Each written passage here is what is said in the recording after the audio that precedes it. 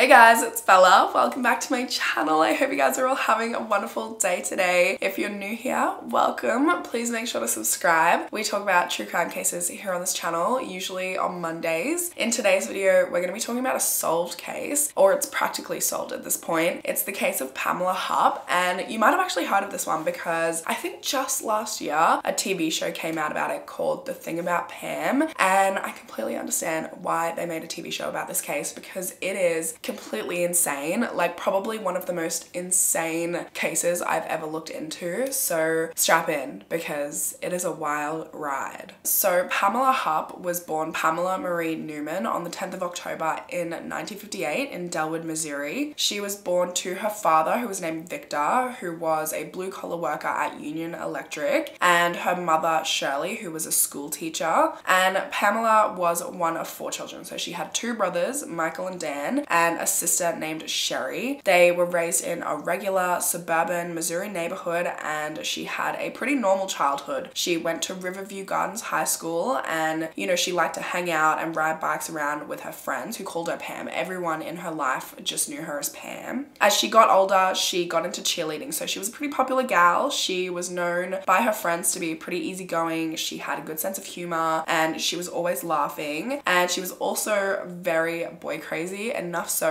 that it distracted her from her studies. In fact, in high school, she became infatuated with this guy named Louis, who was on the soccer team. They were high school sweethearts, and by the end of her senior year, she was pregnant, and they had a shotgun wedding, which her parents did not love because they were pretty conservative, but at that point, like, there really wasn't much that they could do about it. Pam was also very headstrong, and her mind was made up that, you know, while all her friends were going off to college and continuing their studies, she wanted to stay at home and raise a family and be with Louis and, you know, wanted to live a more domesticated life. Eventually, she gave birth to their daughter, who they named Sarah, but eventually after 6 years of marriage, her and Louis's relationship ended and they got a divorce, but Pam was right back on the horse. She did not waste a minute. Pretty shortly after her divorce from Louis, she met a man named Mark Hupp, and he was a minor league baseball player. He played for the Texas Rangers, and they had like a whirlwind romance. They got married and it was all just really quick, and then together they moved to a place called Naples, which is in Florida, and it was there that they welcomed a son into the world named Travis in 1989. And Pam was also still looking after her daughter Sarah from her first marriage, so her and Mark now had 2 children. Unfortunately for Mark, he didn't make it into the Major League Baseball, and so he moved on, found work as a carpenter, and Pam worked various jobs in the life insurance industry. By 2001, they decided to move back to Missouri to a place called O'Fallon, and here Pam got a job at State Farm, and she and Mark were also flipping houses on the side for extra cash. And then by 2010, Pam stopped working and she started claiming disability for back, leg, and neck pain that she was experiencing, but she still kept up a very vibrant social life. She'd become friends with this one woman in particular named Elizabeth Faria, who was also known as Betsy. She was born on the 24th of March in 1969, so she was about 10 years younger than Pam, but they got along really well. Betsy had 2 daughters in a previous marriage before meeting her husband, Russell Faria, who she married in 2000, and she lived with her family of 4 in Troy, Missouri, which is about an hour drive from her work at State Farm, which is where she met Pam back in 2001. They were both working there, and they were pretty different. Betsy was this really warm, welcoming woman. She was also described as a party starter. Her husband Russ said, quote, if she went to a party or gathering or get together, she'd get everybody up playing games or get people up dancing. That was her personality. She always had to be on the go. He also said, I guess that's kind of what drew me to her and the others as well. She had that kind of style about her, that kind of personality where she'd never met a stranger. Russ also said that Betsy had a lot of hobbies. She loved being outdoors. She loved camping or playing tennis or volleyball. And Pam by this point was a lot more serious, but they still had a lot in common. They still had young families and they became friends. So by 2010, they'd known each other for about 10 years. They did fall out of touch for most of that time, but in 2010, Betsy was diagnosed with breast cancer. And I guess this brought the two of them closer, and Pam was, you know, helping her out, driving her to and from chemo appointments, that sort of thing. Unfortunately, by October of 2011, things were getting a lot worse for Betsy. She was declared terminal and told she had 3 to 5 years to live as the cancer had spread to her liver. And after receiving this news in November of 2011, she and her husband Russ went on a celebration of life cruise where they swam with the dolphins, which was on Betsy's bucket list. It was a dream of hers. Back in Missouri, Betsy was really starting to lean more and more on Pam because Pam was honestly such a huge help to Betsy through everything that she was going through, not just her cancer, but also because Betsy was really stressed out. She was stressed out about, you know, what was going to happen to her daughters and her husband when she passed, and particularly about her daughter's financial well-being. She had a big life insurance policy and she was just worried that they wouldn't know how to deal with the money once she passed, and that Russ wouldn't know how to deal with the money properly, and that Russ would maybe spend the money and it just wouldn't be used properly on her daughters. Like her daughters wouldn't get the full advantage of the money that was left to them. And so Pam told her, you know, don't worry about it. I can put all of the money, all of your life insurance money into a trust for your daughters, and I can make sure that they get all of it and that it's spent on them in the right way and they can take full advantage of this money. And you know, that way you don't have to stress, I can take care of it, and you can just enjoy the rest of your time with your daughters. So on the 22nd of December, Betsy actually changed the sole beneficiary of her life insurance, which was a $150,000 life insurance policy, and she changed that from her husband Russ over to Pam Hupp, which her husband Russ wasn't even aware of. Like, he was under the impression that he was still set to inherit a bunch of money. 5 days later, on the 27th of December, so just 2 days after Christmas, it was just, you know, a regular day. Russ went to work and then he went and saw some friends afterwards. It was a Tuesday night and he and his friends always had a Tuesday game night. And this particular night they were at his friend Michael's house, and there was 5 people in attendance, including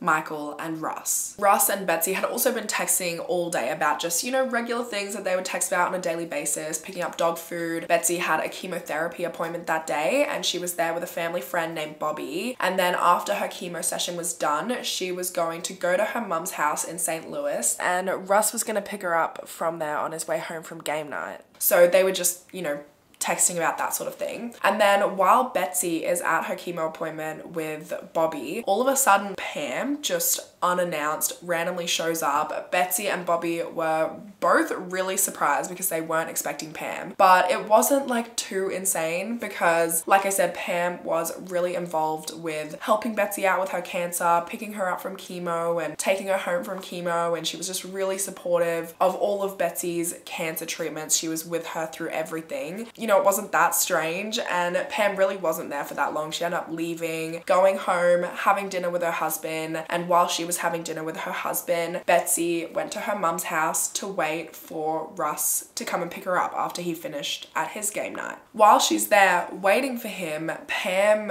comes and shows up at her mum's house unexpectedly as well. I guess she had mentioned when Pam was at the chemo session earlier that she was going to her mum's house in general conversation, and then Pam just like shows up at her mum's house and she's like, you know, I'm happy to drive you back to your house. Like, her mum's house is in St. Louis and Betsy and Russ's place was in Troy, and she's like, I'm happy to drive you home. And Betsy was like, sure. She sends Russ a text saying Pam Hupp wants to bring me home. She offered and I accepted. Russ ended up leaving his game night at 9 p.m. that night, and he had a 25-mile drive home from game night to their house in Troy, and he stopped at Arby's on his way home to, you know, get some dinner. He also tried calling Betsy on his way home, but she didn't answer, which, you know, wasn't really concerning because when they had been texting earlier that day, she had said that she was super exhausted had from her chemo sessions, so he just assumed she was like sleeping or something. But then when he got home at around 9:40 p.m. or just before 9:40 p.m., he calls out Betsy's name. She doesn't say anything. He walks into the house, into the living room, and her body is there lying in front of their couch in a pool of blood. She has severe stab wounds. She has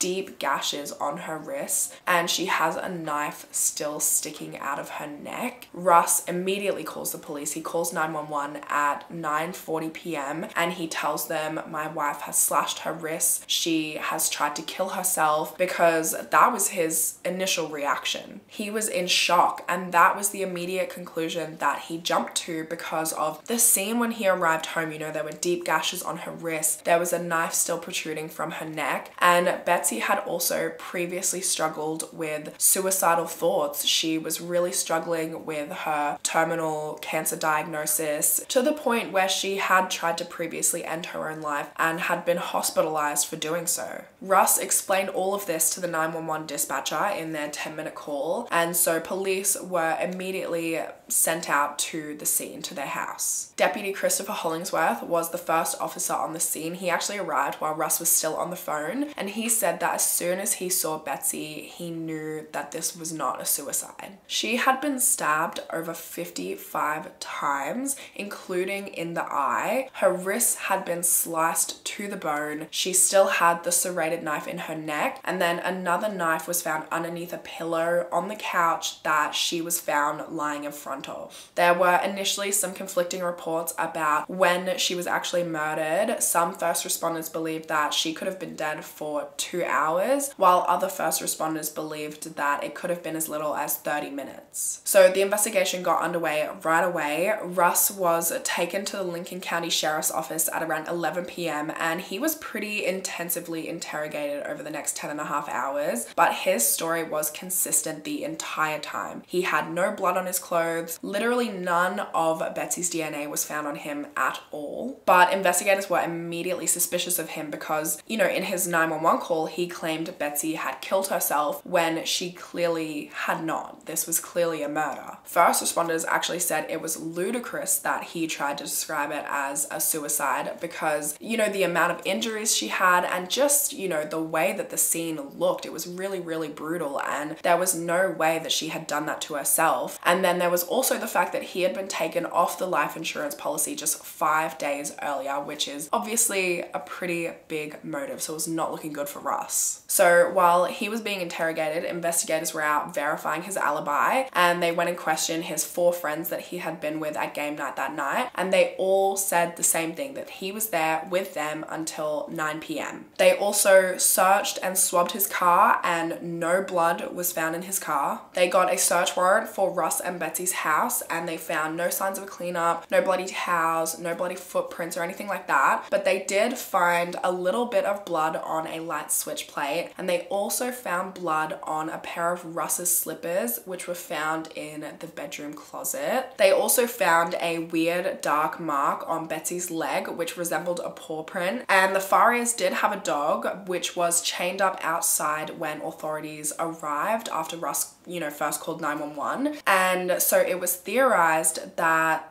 you know, whoever had murdered Betsy had, after the murder, gone and chained the dog up outside, and this dog was not friendly to people. So it was theorized that whoever murdered Betsy had to have been well known to the family and to the dog. The day after the murder, on the 28th of December at 2 p.m, Russ underwent a polygraph test, which he actually failed. And so despite 4 people confirming his alibi, he was placed under arrest for the murder of his wife, and he was placed in custody as the investigation continued. The next step investigators took was looking into Betsy's phone records. They found that at 7 p.m. on the night of her murder, she had called a friend named Laurel to cancel a tennis session that they had booked. They also saw some calls on there from her daughter Leah, and they went and spoke to Leah, and she said that on the night of the murder, she had gone out to upgrade her phone, and she called Betsy and said that she would need to speak to a representative over the phone in order to authorize the upgrade, and Betsy said, no worries, I'll be here when you need me. So Leah tried to call her again at 7:21 and Betsy didn't answer. She tried twice more at 7:26 p.m. and 7:31 p.m, but she was never able to get a hold of her mum. The last recorded time that anybody ever heard from Betsy was at 7:04 p.m. Pam tried to call her husband Mark and he didn't answer, so she left a voicemail, and Betsy can be heard in the background of this call, which was at 7:04 p.m. Russ didn't get home until 9:40 p.m, so that leaves a 2-hour and 40-minute window in which Betsy could have been murdered. Her autopsy also revealed that when her body was discovered, she had been dead for between 2 and 4 hours, which would mean that Russ couldn't have been responsible. However, the doctor that performed the autopsy said that there was this like controversial medical theory where a body can exhibit signs of advanced rigor mortis immediately after being murdered, which would basically throw the entire timeline off and would mean technically that she could have been murdered right before Russ called the police. Now, because Pam was the last person to see Betsy alive, they went and spoke to her, got her fingerprints, DNA, all of that sort of thing. They also questioned her about Betsy and the night of the murder. She said that she dropped Betsy off at her and Russ's house at around 7 p.m. She also claimed that Russ had a violent temper, that he was a heavy drinker, and that he had threatened Betsy before because Betsy had considered leaving him. And in fact, she was planning to tell Russ that she was leaving him the night of the murder. She also told police that they should go and check Betsy's computer because there would be a file on there, a letter that Betsy had written basically detailing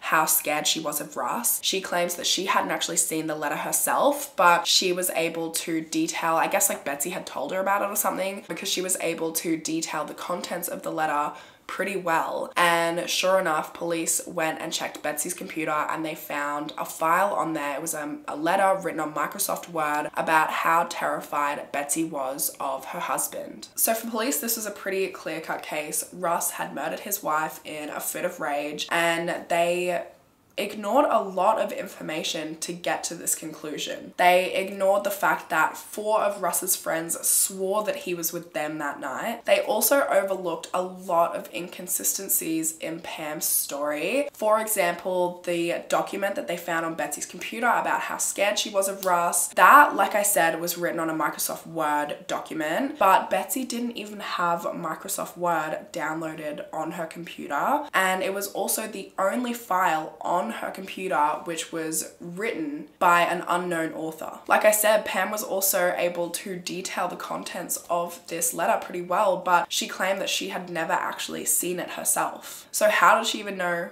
what was in this letter? Why would Betsy write a letter and then like read it to her but not show it to her? Like, why would she be like, I wrote this letter about Russ, let me read it to you, and then not show her the letter? Like, it's just a bizarre situation. She also initially said that when she dropped Betsy off at home at 7 p.m. that she didn't enter the Farias household, but then in a later interview she said that she did, and in fact she went as far as to go into Betsy's bedroom. And then there were also phone records that showed that she was in the Farias house for 30 minutes, which is a far cry from her originally saying that she had never been in their house that night, that she just dropped her off and left. She also said in one interview about the last time she saw Betsy, quote, "She may still have been on the couch, but today it makes sense that she walked me to the door." She also told investigators that her and Betsy were really close friends, that they saw each other almost every day, but she also said that she still didn't know how to get to and from Betsy's house. And then probably the biggest thing that was overlooked about Pam was the fact that she was named the sole beneficiary of Betsy's $150,000 life insurance just 5 days before Betsy was murdered. If that is not a motive, I don't know what is, but I think investigators were just so focused on Russ at this point and focused on the fact that he was taken off the life insurance, so he must have been pissed about that, that they didn't even think it was weird that Pam was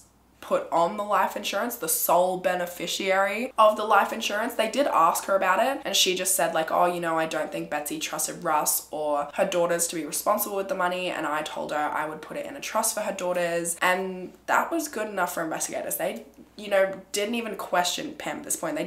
She wasn't even on their radar as a suspect at this point. For them, it was just Russ. And after holding him for nearly 24 hours, police requested an arrest warrant and formal charge against him, but this was denied and he had to be released. But then on the 4th of January in 2012, they were able to formally arrest and charge him with first-degree murder and armed criminal action. His bail was set at $250,000, which he was unable to pay, and so he was held in the county jail until his trial began on the 18th of November the following year. So that's 22 months that he had to sit in jail awaiting his trial. When his trial began, his defense really relied on the testimony from his 4 friends that said that he was with them that night at the time of the murder. It also relied on cell phone records and on CCTV footage. There was CCTV footage of him going through the Arby's drive-thru on the night of the murder. There was also an Arby's receipt found in his car from the night of the murder. His cell phone also showed that he was 20 miles or around 32 kilometers away from him and Betsy's house at the time that the murder likely took place. There was also no evidence of any blood being in his car, on his body, or on his clothes. There was the blood on his slippers that were found in his bedroom closet, but the defense argued that this was somebody basically trying to frame him or to make it look like he committed the murder, to deflect blame of who the real killer was. Why were there no bloody towels? Why was there no sign of a cleanup? Why was there no blood found on his actual body, just his slippers? It does not make sense if he murdered Betsy for there to only be blood on these slippers and these slippers only, nowhere else. And not to mention that these slippers, the blood on these slippers is the only piece of physical evidence that they have against Russ. And prosecutors tried to say, oh, well, you know, maybe he killed her naked and then like had a shower, which I mean doesn't even make sense, but also there was no evidence of blood in the shower or in the drain of the shower or anything. All other evidence they had against him was like circumstantial assumptions at best. It was like, oh, he got taken off the life insurance policy, so he was probably pissed about that. His wife may have been scared of him because this one single chick said so. And he said that it was a suicide on the 911 call, which is weird. So, you know, he obviously killed her. Literally all of it is just circumstantial assumptions. But what's even more insane, right? This gets more insane, okay? The prosecution's argument against Russ is honestly wild. Like, I cannot even believe that they thought, like, this is an educated person, right? This is a lawyer who went through law school, who went through high school. I feel like even going through high school, okay? I feel like even if you didn't go to school, anyone is smart enough to not think that this is like a logical explanation. But the prosecution tried to argue that Russ's 4 friends that gave him the alibi and said that he was with them that night, that they actually, because they gave him this alibi, they must have all been conspiring to murder Russ's wife with him. And so they held his phone so that when he was at home murdering his wife, his phone would show that he was actually with them. They also tried to say that one of these friends must have driven Russ's car through the Arby's drive-thru to get food so that his car would be seen on CCTV, not at the murder scene while Russ was murdering his wife, right? So providing him with a fake alibi, which is just so insane. It's so outlandish because what do these 4 guys have to gain from Russ murdering his wife? What are they gonna get out of that? And 4 of them too. This isn't just one guy allegedly helping him out. This is 4 guys who all have consistent stories. Not one of them has cracked, and not one of them has a reason to want to help him murder his wife. The prosecution also played the tape of Russ's 911 call, and they claimed that his demeanor was fake because he like went in and out of hysteria. So I really think they were just grasping at straws. Like they were just pulling shit out of their buttholes and trying to make it work because they wanted to get a prosecution. They wanted to get a conviction. They didn't care about actually getting justice. They didn't care about finding out who truly killed Betsy. They just wanted a conviction. If you thought that that was crazy, okay, it gets worse, right? So Russ's defense obviously thought that this whole thing was stupid. They thought that the prosecution's argument was stupid because it was. And they also saw all of the inconsistencies in Pam's story. They saw how suspicious it was that she was made the sole beneficiary of a $150 $100,000 life insurance policy 5 days before the murder, and they obviously wanted to point all of this out, but they were not allowed to do so. They were prevented from providing any evidence that would indicate that Pam could be a potential suspect in this case. They couldn't show the phone records that proved that Pam was at the Faria household for 30 minutes after she said that she had left. They couldn't cross-examine her about the life insurance policy, despite the fact that Pam had given testimony in this trial about the life insurance policy herself. She had taken the stand to say that $100,000 of the policy had been given or put in a trust for Betsy's 2 daughters. And then she also said that the other $50,000 was going to the 12-year-old daughter of another friend who had died of cancer back in August, which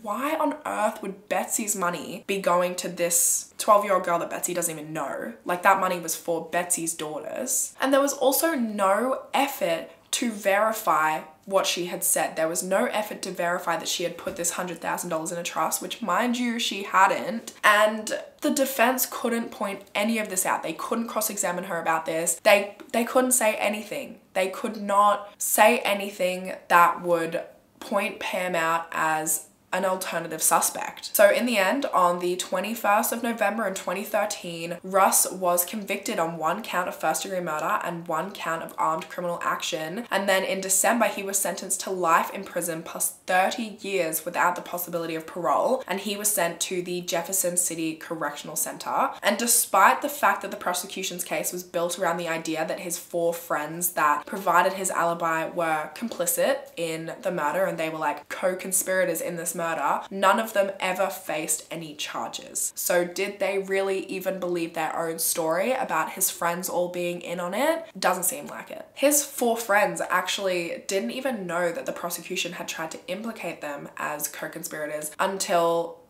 they found out through the media. So obviously shortly after sentencing, Russ made an appeal attempt, which was denied in December of 2013. In February of 2014, KTVI partnered with the St. Louis Post-Dispatch, and they found that Pam Hupp had actually kept the entire $150,000, and she hadn't put any of that money into a trust for Betsy's 2 daughters like she had claimed. I don't know if they mentioned this in that particular review either, but that 12-year-old girl obviously never received that $50,000 that Pam claimed that she gave to her as well. This review also poked a bunch of holes in Pam's stories and pointed out a bunch of inconsistencies in her stories, like all of the ones that I've mentioned before basically, such as her claiming in her first interview that she never went into the Faria household that night, but then changing her story on that twice, and also having phone records show that she was there for 30 minutes. It also came to light that the lead prosecutor on this case was in a sexual relationship with the lead investigator on this case, who also happened to be the captain of investigations for the whole of the Lincoln County Sheriff's Department, which is obviously not a good look.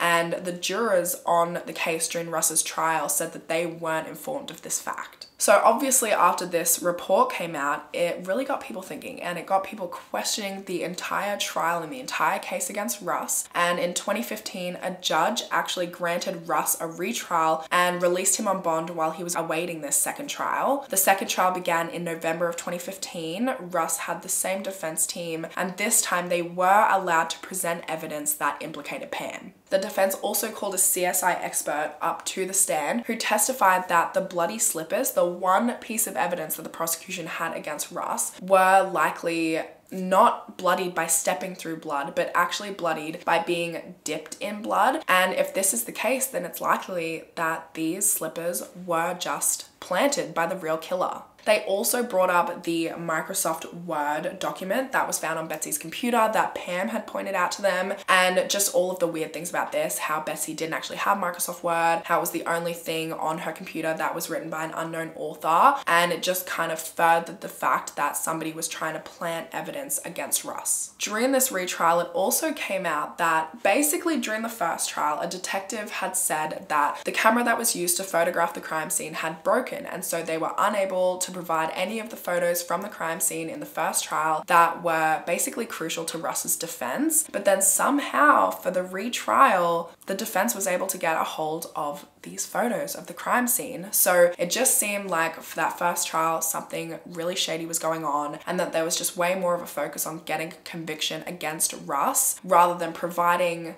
proper evidence and trying to figure out what actually happened to Betsy and who actually murdered Betsy. During this retrial, Pam also took the stand in an effort to defend herself, and she gets up on the stand and she claims that her and Betsy were actually secret lovers and that Russ found out, and so he killed Betsy in a fit of rage, which, like, what is this woman on? Like, she is just trying to do everything she can at this point to save her butt, and no one in the courtroom was buying it. One of Pam's friends actually took the stand and testified that Pam was one of the most homophobic people that she had ever met in her life. So there's that. The retrial ended up lasting 4 days, and on the 7th of November in 2015, Russ's conviction was overturned after he had already spent 4 years in prison. The year after this, in 2016, he actually sued the Lincoln County Prosecutor's Office for his wrongful conviction, and he was awarded $2 million.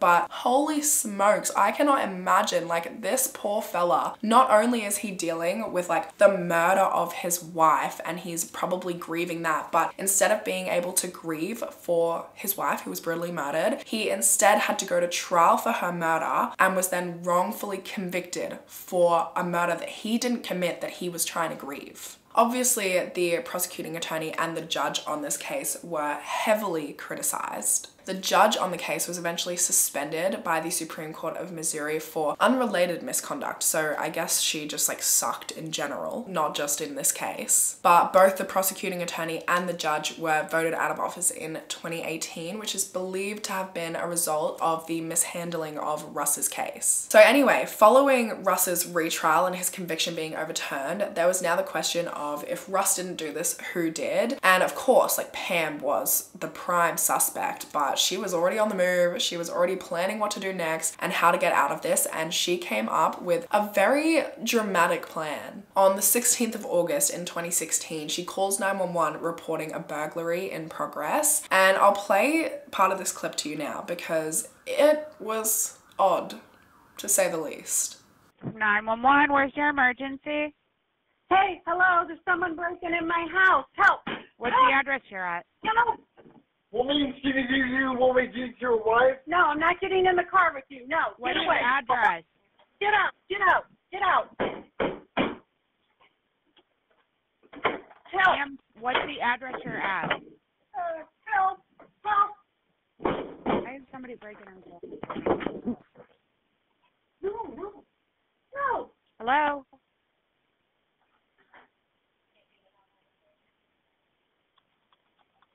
Help! Help! Ma'am, can you hear me? Help!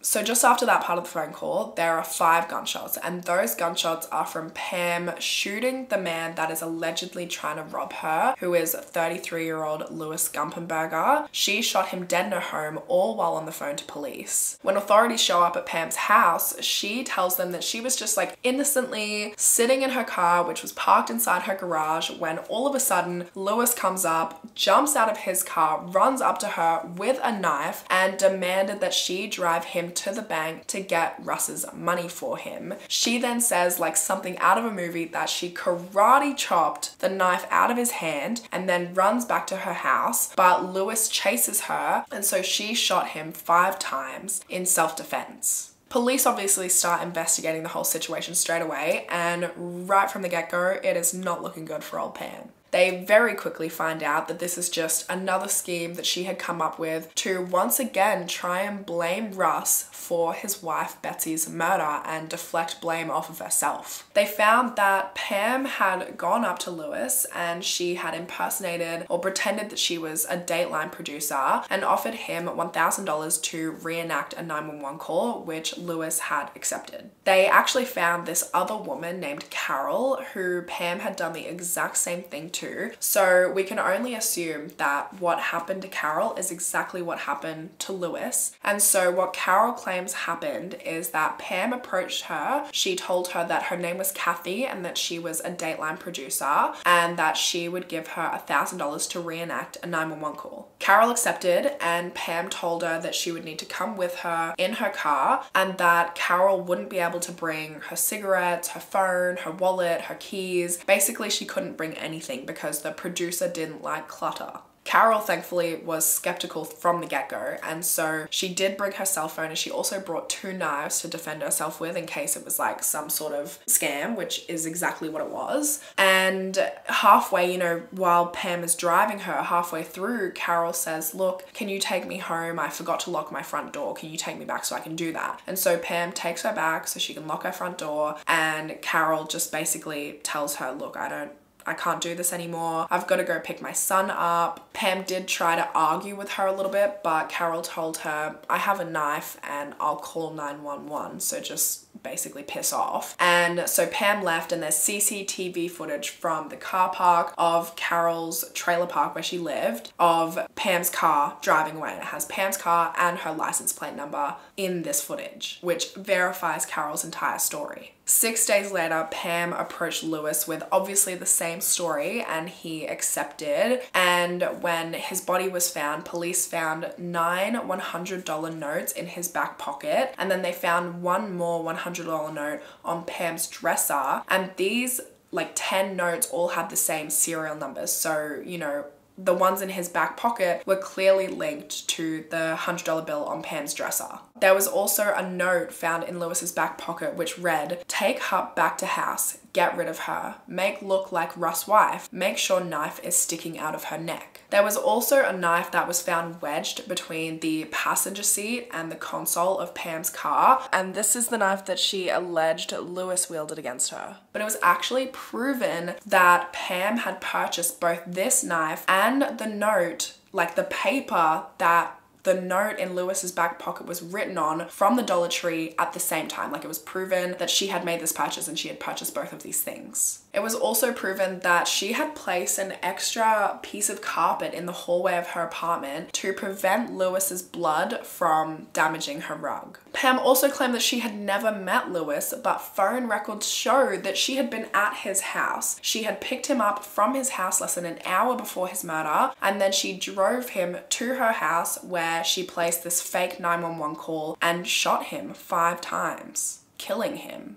And the worst part of this whole thing is that Lewis actually had diminished mental capacity as well as physical disabilities from a 2005 motorbike accident which left him partially paralyzed. So he lived with his mum due to these disabilities, and he rarely left the house alone. But on this one rare occasion that he did, Pam found him and he wound up dead. She killed a disabled man just to try and frame once again for his wife's murder. Not to mention, Lewis was physically incapable of leaping from the car or chasing Pam into her house like she claimed that he had when she spoke to police. So Pam was arrested a week after the fake 911 call on the 23rd of August in 2016, and she was charged with the first-degree murder of Louis Gumpenberger and also armed criminal action. While she was in police custody, she actually took a ballpoint pen from the interrogation room, and when a female officer escorted her to the bathroom, she stabbed herself in the wrist and in the neck in an attempt to end her own life, which, can I just point out, is how Betsy was killed. She was stabbed in the wrist and in the neck. So Pam's attempt was unsuccessful, and her bail for her trial was set at $2 million.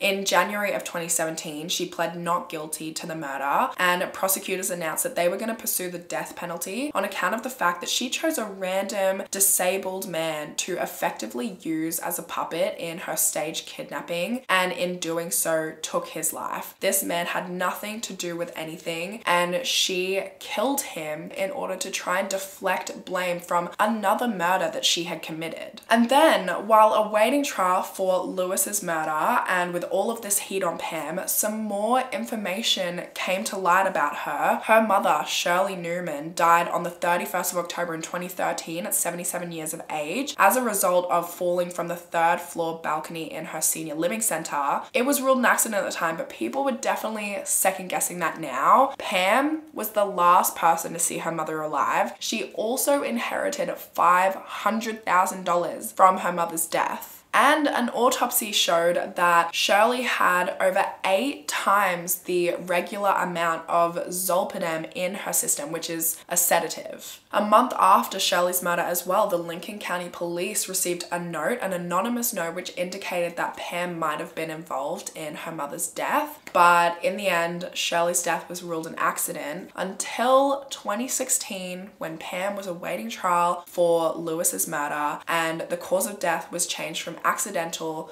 to undetermined. Any evidence about this was barred from being mentioned in Lewis's trial, but you know, obviously a lot of people think that she murdered her mum as well. So Pam's trial for Lewis's murder eventually got set for June of 2019, which is nearly 3 years after Lewis's murder and almost 8 years after Betsy's murder. But the trial never went ahead because Pam ended up entering an alpha plea to avoid the death penalty. And an alpha plea is basically where a defendant enters a guilty plea where they don't admit guilt, but they admit that the prosecution has enough evidence to convict them. So she was sentenced to life in prison without the possibility of parole and is now serving her sentence at the Chillicothe Correctional Center in Missouri. Something else about this case that I thought was really interesting that I wanted to mention is that at Lewis's trial, Carol was there, the woman that Pam originally approached to try and get to do that fake 911 call. She was at Lewis's trial to testify, and Betsy's husband Russ was also there, and Carol kind of said to him, you know, I hope you find happiness, and he did. He found happiness with her, and they're engaged now. Russ said, quote, out of all of this bad, and this bad, evil person, I mean she's evil incarnate, if it weren't for her, I wouldn't have met this lovely lady here. I think we both make each other pretty happy. In 2019, Lewis's mum filed a lawsuit against Pam and she was awarded $3 million, but I doubt she will actually, unfortunately, see most of this money because the money is coming out of like Pam's prison account. Pam also filed a motion to vacate her conviction under the guise that she was pressured to take a plea, but this was denied. She and her husband Mark also officially divorced in 2022. And in July of 2021, she was officially charged with the murder of Betsy Faria. They actually refiled the murder charges this year at the end of like October to try and seek a venue closer to Lincoln County where Betsy was murdered in order to allow, quote, a more efficient and less burdensome delivery of justice. And that trial is set for summer of 2025. Prosecutors are seeking the death penalty against Pam, so I'll definitely keep you guys updated and let you know how that goes. But that's everything for this case, and I'm really excited to talk to you guys in the comments about this one because this case is literally insane. I cannot wait to hear what you think because I can't even believe that it's real. I cannot believe that people like Pam exist. I also can't believe that it's going to take so long for the trial of Betsy Faria's murder. Like, they charged her, they filed charges for this in 2021 and it's not going to go to trial until 2025. That's 4 years. Like, I get that she's already in prison, life without parole, whatever, but Betsy's family would want justice and now they just have to like know this is going to happen in 2025 and they just have to wait for it. Like, it just seems crazy that it takes that long. It must be so frustrating for her family and her friends. And this whole situation must be so like unimaginably frustrating for Louis Gumpenberger's mother. Like, this guy was completely innocent. He had nothing to do with anything, and Pam murdered him to try and deflect blame off herself for another murder that she had committed. Like, it was just completely senseless. And also the fact that his mum said that he rarely leaves the house alone, and on this rare occasion that he did, Pam just happens to target him. It's just so incredibly sad. But that is everything for this case. That's all from me today, guys. I hope you have a wonderful rest of your day, and hopefully I'll see you in my next video. Bye, guys.